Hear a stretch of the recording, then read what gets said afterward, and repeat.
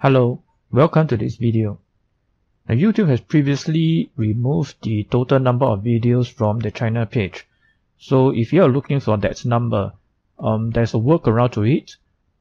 You can go to any YouTube video thumbnail and then just mouse over the username or the China name, and you will be able to see the total number of videos right here as well as the total number of subscribers.